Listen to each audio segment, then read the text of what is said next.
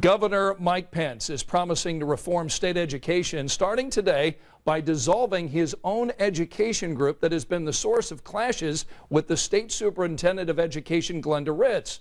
Right along with that decision, Pence is asking lawmakers to change the rules that could limit Ritz's role with the State Board of Education.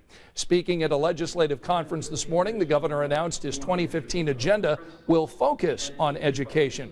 Citing frustration by the ongoing bickering involving the state board, the governor says he will seek to have that board elect its own chairman in the future.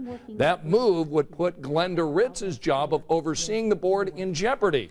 The governor also said he signed an executive order today to dissolve the Center for Education and Career Innovation.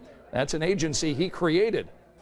I'm aware of the controversy that has surrounded this center since its creation. I'm also aware that, frankly, there are too many entities with overlapping responsibilities in public education at the highest levels in Indiana. For education to work in our state, it has to work at the highest levels. And somebody's got to take the first step to restore harmony and trust among those that are charged with overseeing education in our state. Glenda Ritz released a statement saying she welcomes news that the governor will dissolve the Center for Education and Career Innovation and thanked him for taking that step. But Ritz says she is concerned about other aspects of the governor's agenda and the impact on public education here in Indiana.